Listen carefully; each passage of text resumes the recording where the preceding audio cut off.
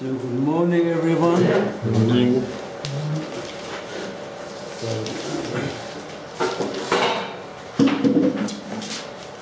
We know that the language of the Bible, apart from it being transmitted through language,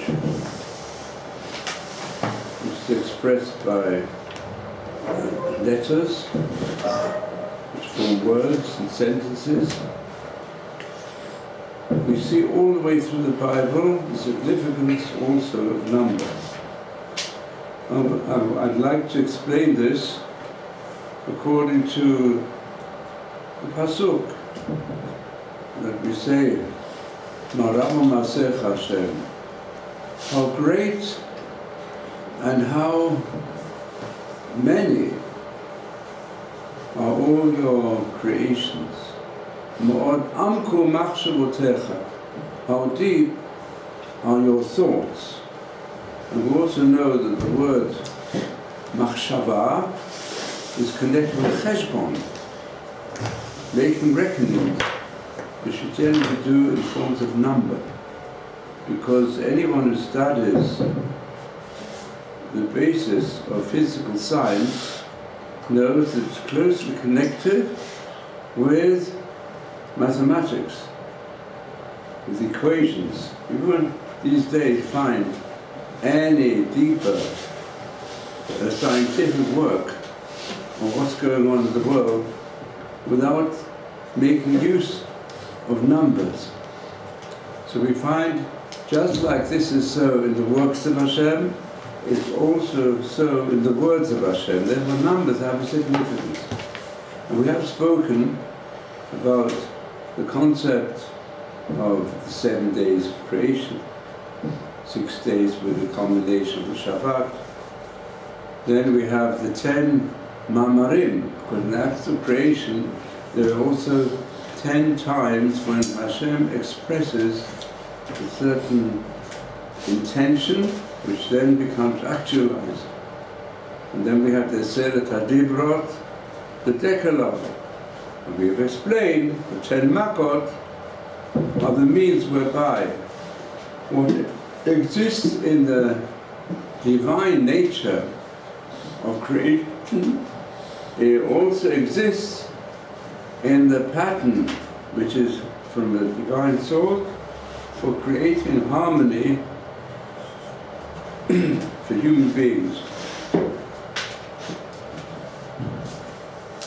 Now, if we look carefully at the Esa Makot, as we've been doing, and I want to thank all of you who have listened and also asked you questions the last few weeks, and especially this year, I've found a new insight, to some extent, for me, a new insight. In addition to there being a division of 10, which we discussed, the first 5, the second 5, the harmony of the Pharaoh, and we know each plague became more severe than the other. At the end of Parshat Va'era, we come to the end of the 7 plagues. And the 7th one was the plague of hail. And we find that the hail made such enormous amount of destruction, but there was a certain element mentioned there with regard to the Egyptian people. It says, Hayarei me'avdei Hashem, anyone who expressed by this time amongst all the servants of Paro an inkling of the fear of God, and Yirat Shamayim means they really thought that God rules the world and we've been doing wrong. What did they do? This, it makes clear that he brought all his people and all his cattle into the houses where they'd be protected from the deathly hail, because it's not ordinary hail, it was a hail intermingled with fire, and whatever it touched got killed, human beings, cattle and so on. And it had an effect. What effect did it have? Pharaoh said, Hashem HaTzadik, look at the end of Parashat Va'era. Hashem is the one who is right. I and my people, we have been wicked. And therefore he says to Moshe, please pray to Hashem. I recognize he's the ruler. He did teshuvah. But, and there, it's very interesting, although we see in the last plagues, the last 5 plagues, it was Hashem who hardened his heart. Discussed that previously. But by the end of the 7th plague, it doesn't say that. Why? Because Pharaoh did teshuvah. But what happened? He pleaded so much to Moshe Rabbeinu. Moshe pleaded to Hashem to done teshuvah. Let whatever's left of Egypt, let them live. Because your purpose was to bring them to shore. He also recognizes that those who are God-fearing, they're being protected. So he also has become God-fearing. But what happened? It says he hardened his own heart when it stopped. Hashem forgave him, his own heart. And as a result, so what does it say at the beginning of Parashat Bo? It says, Parashat Bo, it says, if we look at the last verse of Parashat Va'era, here on page 73, it says that Pharaoh saw that the rain and this deathly hail had stopped, as well as the enormous thunder came with huge thunder. He continued to sin, and he says he hardened his heart. He and most of his servants, except those who Yarei Hashem. It says even Yabed, and he hardened his heart so much, he was not ready to fulfill the demand of Hashem in also the mouth of Moshe, to let the people go and serve Hashem. So he's the example of someone who says, I'll do teshuvah. Okay, I'm going to do teshuvah. He does teshuvah. But when the punishments and the difficulties go away, he has a relapse. So that's why it says, at the beginning of Parashat Bo, here we have the last 3 deathly plagues. So it said now, so but how does Hashem start? Vayom Hashem Moshe, go to Paro, even said there's a hint, Bo is three last plagues, because it will go straight to the 2nd verse. Okay, he's not listening, he's changed his mind again. I want you to say this in the ears of your children, your grandchildren. Eit asher lalti Mitzrayim, all the signs which I've shown in Egypt, and then you, this reference to Am Yisrael, you will know that I'm Hashem. It means the purpose of the Eser Makot is not just for Egypt, it's not just for all the successors of the Pharaohs, the maniacal rulers who think that they are like God, they can do what they want. No, it's for the people of Israel. We have to learn from it. And that's why it says, this is the introduction of the last 3 plagues, and it says this special lesson for Am Yisrael, for us. So, it says, so what is the next plague? The first deathly plague is the plague of locusts. Now, plagues of locusts were known, happened. But to understand this, we have to see what the Bible tells us about locusts, and also what has happened in history until today with locusts, which is amazing. Because the locusts, they don't have, as we find in other insects, some form of social organism with a queen, a bee queen. Yeah. No, they have no ruler. But when they come out of the initial state is they're like other insects. They come out of a cuticle, they come out in a new manner, and then they get together in groups, and from the groups they create an army.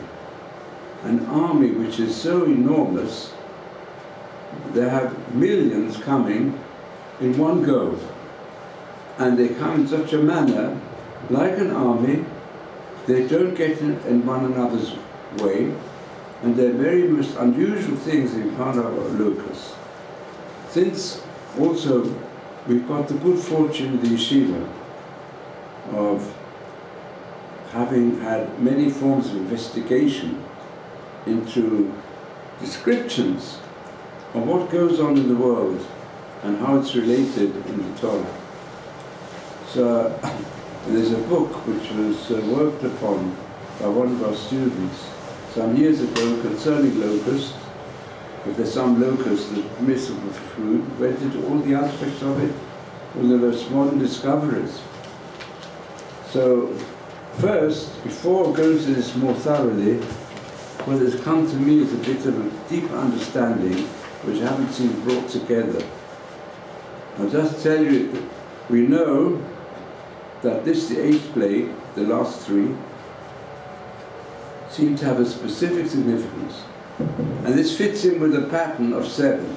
7 and 3 is a clear division of the plagues.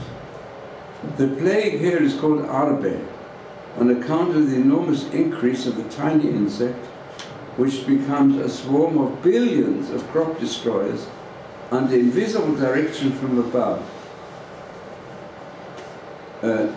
However, no dead Arbe, suitable food, remained from this plague. This caused Pharaoh, together with wise men of science and magicians, to be forced to recognize the supernatural power of God, and is a lesson for the future of the people of Israel. Now, this plague, a similar one, occurred in the time of the prophet Joel. It's assumed generally that this was the time of Elisha, in the time of the son of Achav, the king of the northern kingdom, where Elisha decreed there's going to be a famine, and then a famine for 4 years, and afterwards a drought for 3 years. And the assumption, because the people, they worship Baal instead of worshipping Hashem, so unless they would change, because Achav and his successor, his son, they just persecuted and even put a death sentence on the prophets of Hashem. And the general assumption is, if one studies this prophet Joel, that the famine was caused because of an enormous plague of locusts. And that's described in the prophecy of Joel. First 2 chapters, they describe the army of there are 4 different types of locusts mentioned. They're called Chel Hashem, they're the army of God, which was sent to arouse Israel to fasting, prayer and penitence. It says there, you can look it up in chapter 2, like men of war they march, do not break their ranks, nor do they push one another. So he said, today science is investigating how to avoid collisions in congested traffic on the roads and the air by studying the locusts. And here, that's how you learn it. I mean, there's big problems today of congestion. On the roads, we know it, and in the air, it's also well known. It's a serious danger. We increase flying in the air. But you can learn from the billions of locusts that come in one swarm and go from one place to another in an organized fashion. So, to explain this a bit more deeply, 100 years ago, before Pesach, 1915, there was a massive locust plague in Eretz Israel, described similar words as in Joel's prophecy, which did lead Jews to fasting, prayer and penitence. It's very interesting that plague of locusts that came near Yerushalayim did not enter the old city.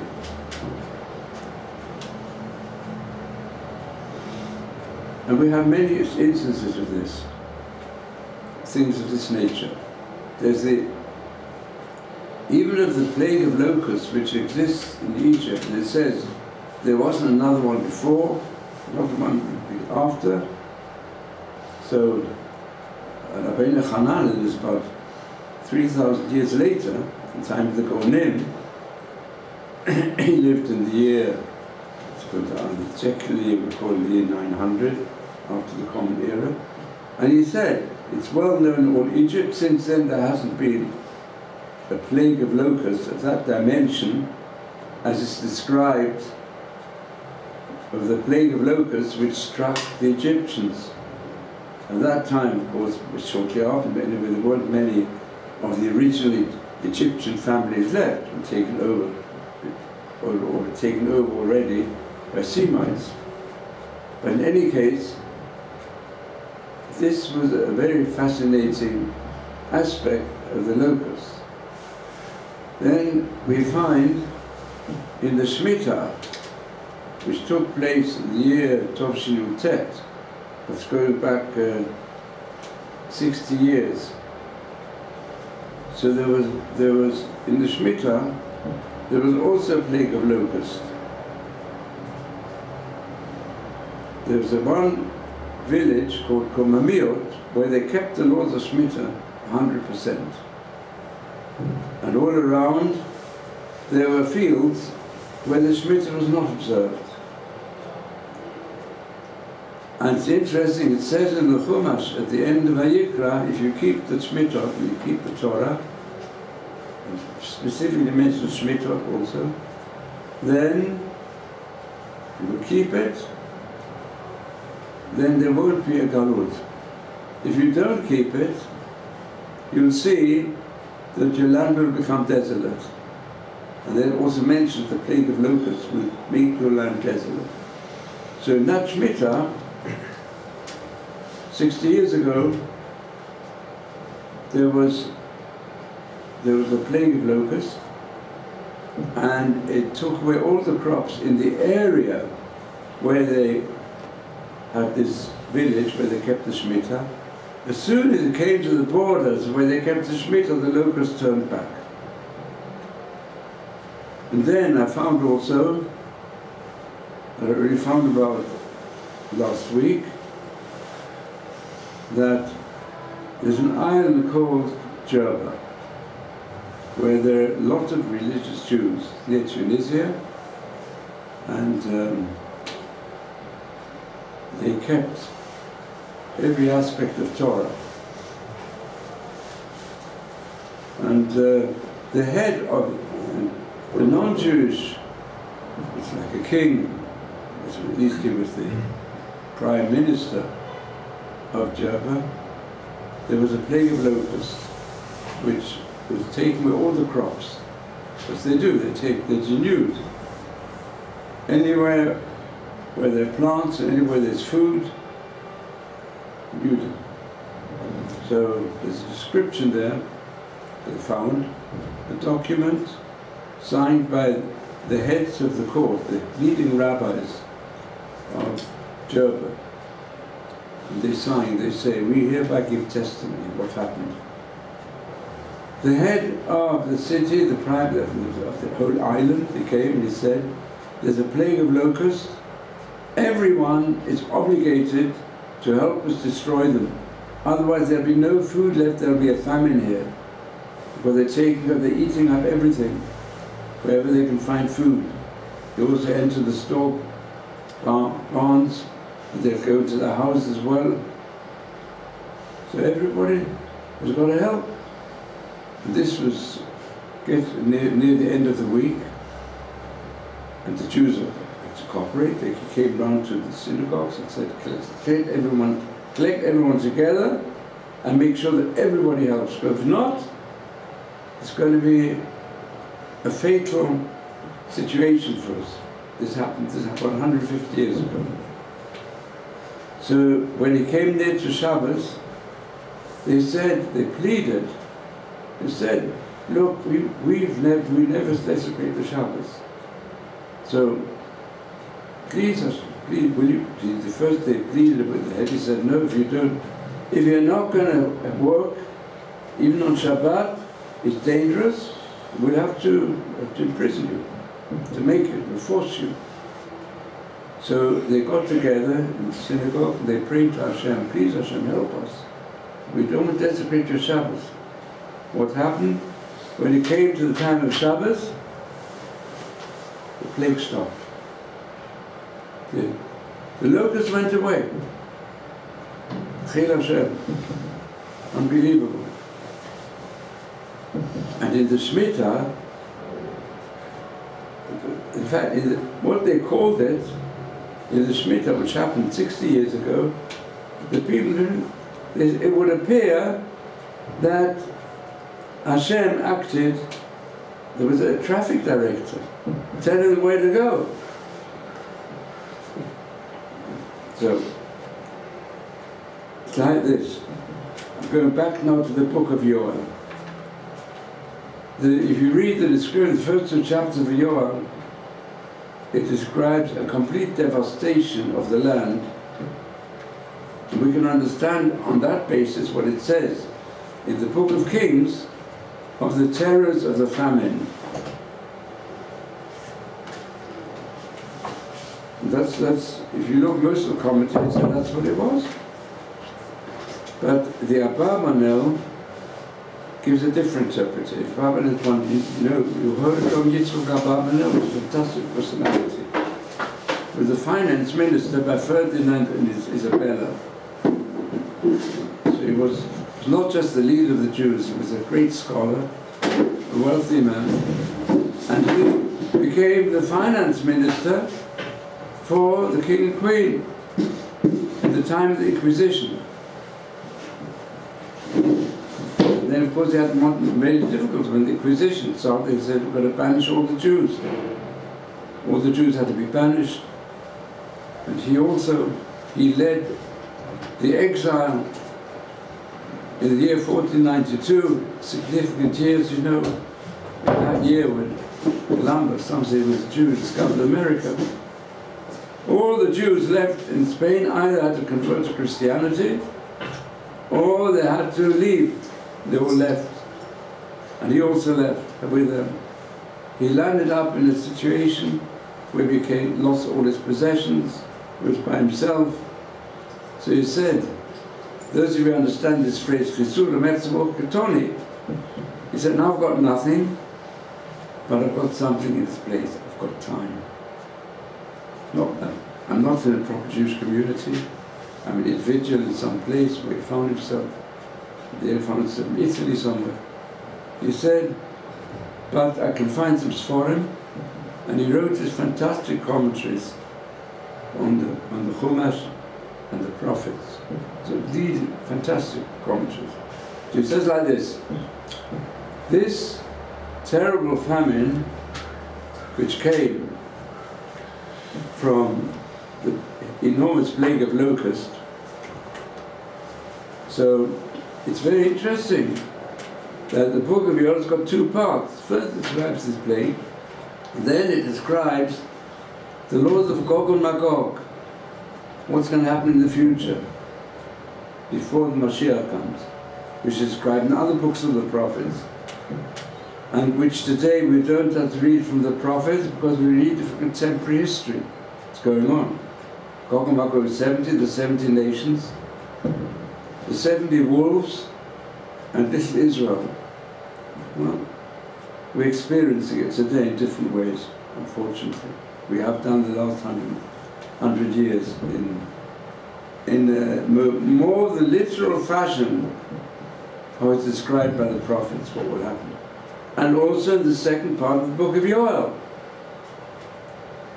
So therefore, some put it this way, why are these 2 parts of the same book of Yoel? First describes the terrible results of the enormous plague of locusts, which comes in such swarms. So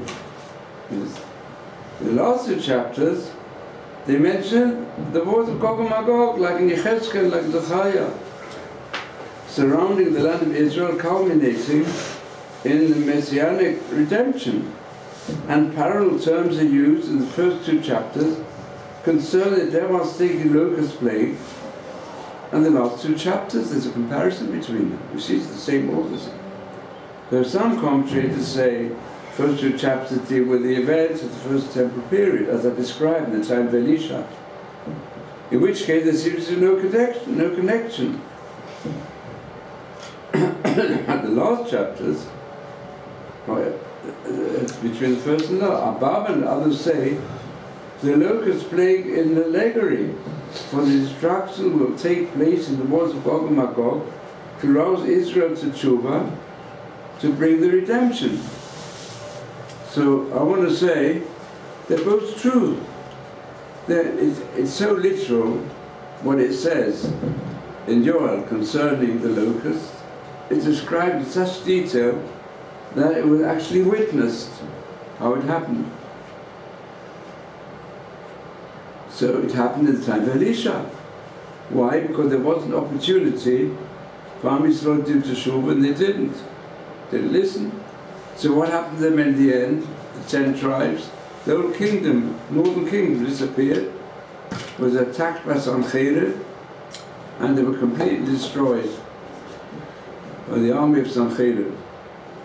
And the army of Sancheriv, it had an army of 180,000 very strong soldiers, see? And they devastated the land. But this was like a warning, what might even happen to the rest of the first kingdom, even though the southern tribes. So Sancheriv came to besiege Yerushalayim, because Chizkiah was the king of Yehuda and Baal Teshuvah, and he made a Teshuvah movement for the whole nation. So on one night it happened that the whole army of Sancheriv were annihilated through plague.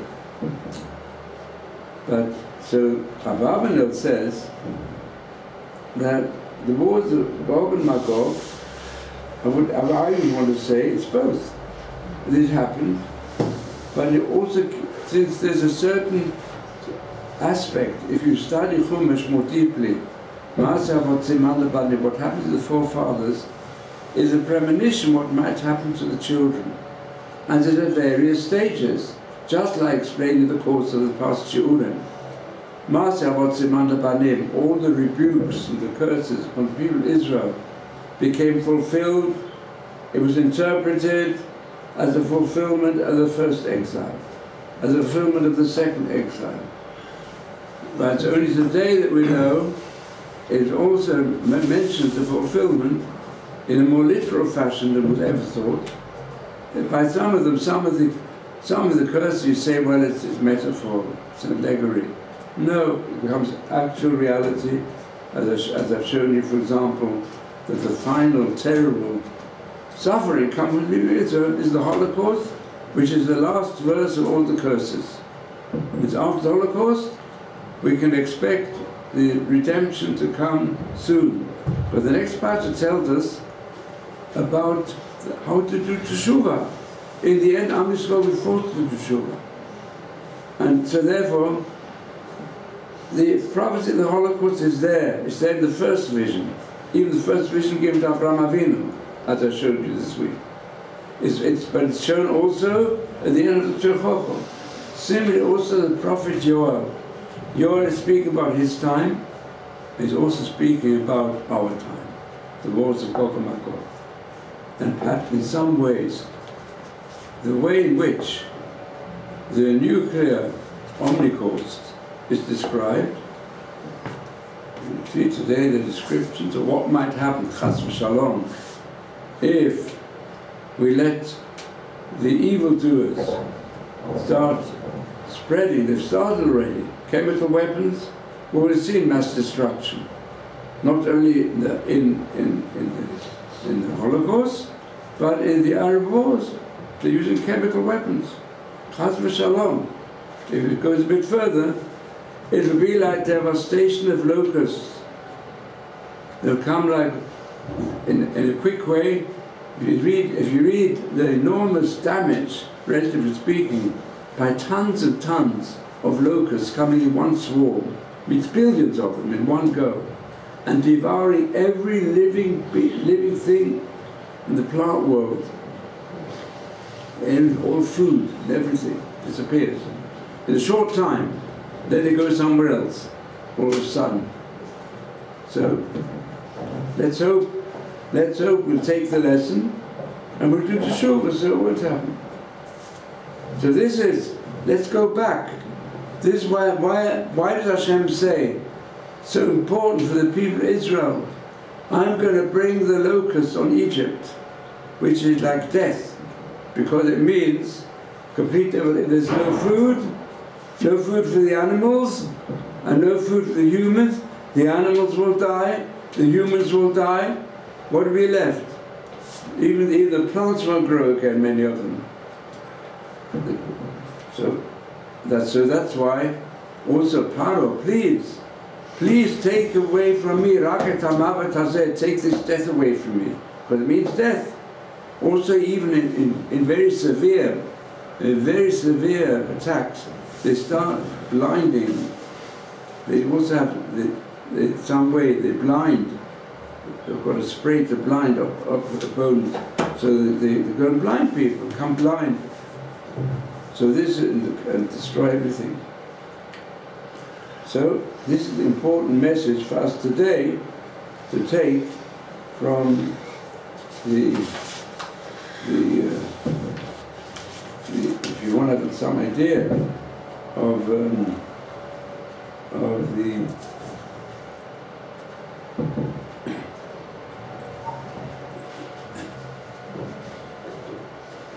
I'll read you here from this booklet, which will soon come out in English.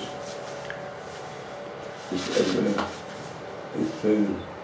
done with some student at Tanel, which really comes to everyday not to yeshiva, and we find that Abarbanel goes further. He says that the 4 different species of locusts which are mentioned in the prophecy of Yoel, so it says that this reference to the 4 empires that have subjugated and tried to annihilate the people of Israel. That's why there are 4 different types of grasshoppers. The prophet emphasizes the priest's mourning of the plague of locusts, even though the common folk suffer from it more by the first destruction of the temple. So in Yoel we read that the famine was because of the lack of water, in addition to the plague of locusts.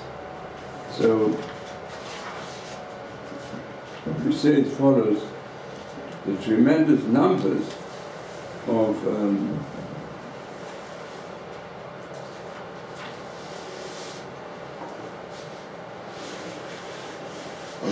the locusts mentioned frequently, and there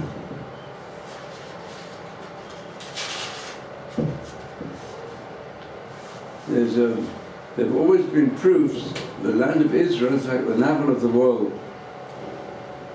It's known as the land of acute natural opposites, where climates and continents meet.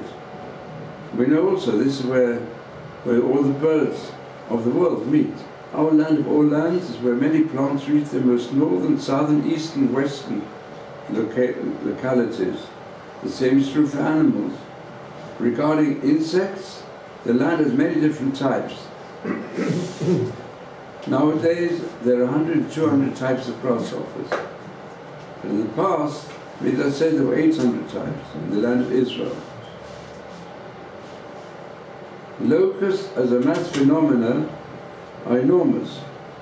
50 million grasshoppers cover 1 square kilometer. Each individual locust weighs over 2 grams, but this adds up to a good number of tons per square kilometre of creatures.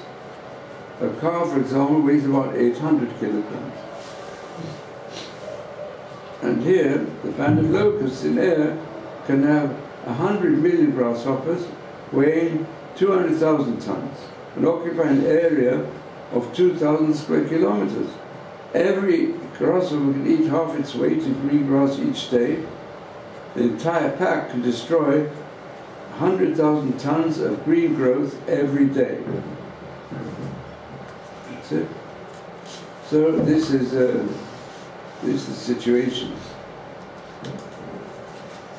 And in this book, which is going to be produced soon, there's a description of many different aspects of the grasshoppers. Most of them are hinted at in these accounts in the Bible. And then there's a special type where the one can eat them. In fact, it contains a high amount of protein without fat. And that's why it's recommended by some people, certain situations. So this is also therefore the explanation of the last three plagues, because they're all like death plagues. Because Pharaoh went through a relapse. And this is connected with the concept of the Rambam, who says, and this explains many of the deeper aspects which we've been discussing, that Pharaoh is the personification of the evil inclination which attacks human beings, which takes away the divine image. And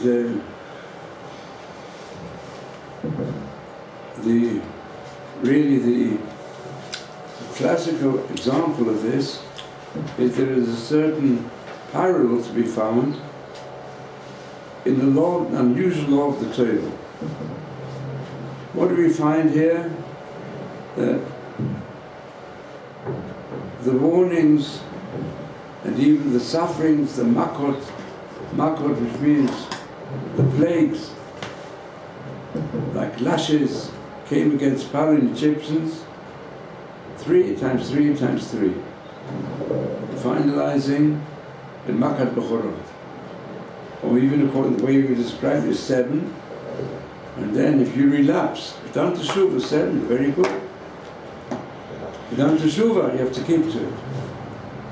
So there's a law later in Sefer Devarim concerning the rebellious son, which according to a basic opinion of the Gemara never happened, never will happen.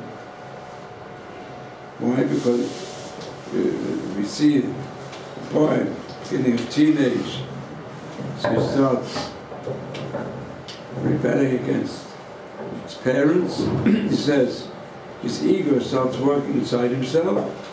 Together sometimes the ego means beforehand he didn't have really the ability to think things through himself. So whatever he thought, whatever he did was more or less as a result of his environment or his initial constitution. But when he feels, I've got my own personality, it's starting to grow up, that's when we say the Yetzer Hara is the material person. As a child, growing up, as far as he's concerned, he's following his instincts. But part of his instincts are not yet so much a part of his personality. It's what he was born with. It's not his own inner essence. He was born with this. And he had an environment, parents and teachers. And sometimes he could agree with them, sometimes not, but he recognized to some extent the authority of others and thought through others. When he begins to feel na'a means he's waking up inside. The hit na'ah means to wake up, not to arouse oneself. It can also mean to rebel. So It's a certain spirit of rebellion comes. I feel I've got my own personality, and I also feel there's now the stronger power of sexuality, which takes over the person and says, right, you're here to enjoy yourself. Your parents or your environment tells you sometimes you have to limit. No, I'll do what I want. I'll do what my instincts tell me, and now I can make decisions myself what to do. So he becomes rebellious. And let's say he becomes someone who just eats whatever he wants and takes food even if it's not his. And from eating goes also to other forms of enjoyment. That's what leads people astray frequently, the turmoil of adolescence, unless they're given good guidance. So it says, the parents have to speak with one voice, otherwise there's no love in Sorah. The parents have to try to improve him. They can't do it. They're allowed to take the boy to a court. Maybe he's already like a juvenile delinquent. They have to have for probation, take him to a court. Now, technically speaking, the law is Yisru'oto. So it says, when such a youngster is brought by the parents to the court, and both parents have worked together, looked at different points of view. If that different points of view would say, okay, the boy is in trouble because he's getting contradictory messages from the parents, that will never work. They have to work in one go, speak with one voice. And then, if he still doesn't listen to parents, then what's going to happen is he's going to grow up a big criminal, he'll become a hijacker, he'll become a murderer, because he wants to take whatever he thinks, whatever he can find brings him pleasure is his. So then they have to give him chastisement. How do they do it? They give him a warning 3 times. It says 3 times 3. It says in the Mishnah Gemara, so Paragon, Sorah Amora, has to be given a warning, just like Hashem gave warning to Paro. So it's very interesting that one of the best works on Torah pedagogics is the Torah's method of education, which developed by Rav Hirsch in his essays from the laws of Ben Sorah Amora. Because it says, it's clear from the Gemara, the main view seems to be it never happened, never will happen. Gemara is Eladrosh, but you've got to learn from it. In other words, the whole law of the Ben Sorah Amora is to teach the significance of parental education, and if not, education by others. How you've got to deal with adolescent rebellion in the right manner. How to lead, how to drop people, adolescents, from becoming drug addicts or alcoholics or compulsive gamblers. It can be done. You follow the way of the Torah. But the Torah gives us the extreme case, which never happened, never will happen. Because, generally speaking, there are parental problems. The father and mother didn't speak with one voice, didn't use right methods. But the teaching is that what happened to Paro and in Egypt can happen throughout society, and will also happen in the time of Melchemet Gog and Magog, how Hashem deals with nations who will not recognize the truth of the message of the people of Israel and the message of prophecy of the 10 Commandments. But it's also a message to each individual how to deal with the Yetzer Hara. So you see it here in the family structure. You see it by the Ben Sorah Amora, who one of the commentators gave the hint. You want to know what the Drash is? The Drash is the same way as we find the Tzachatash Be'achab. If you, in the end, this person will only be able to live if he takes the warnings and the punishment seriously. Because also the series, the 3 times 3, is in fact mentioned in Prophet Amos says, for the threefold sins, okay, if you do teshuvah, I'll forgive you. But if you have a relapse, before you go to the next series, I will punish you. Because that's how it works. The third one, if you don't listen, then comes another series, goes on, 3 times 3. And if you don't listen after 3 times 3 times, or met kol b'chol, then in the end, the pattern of your life, the capability, even the individual, will disappear. The sage says the same person does sins. He does them once or twice. After twice, they're already permissible. After 3 times, more difficult. If Hashem gives people chances again and again and again, also giving warnings, he gives warnings through suffering, through difficulties. If you don't take notice of the warning, then ultimately it's the end. So make sure you go and do teshuvah already the first time, and if not, at least the 3rd time. And that way, that also explains why the Rambam, who in his philosophical work says, Paro is also a mashal for the power of the Yetzer Hara and how to overcome it, that he's also the one who uses this as the opportunity to explain the relationship between freedom of choice to be a saint or to be a sinner. And that applies to each one of us in different circumstances. So let's hope we'll all take this lesson with us and help us, as it says, to recognize Hashem.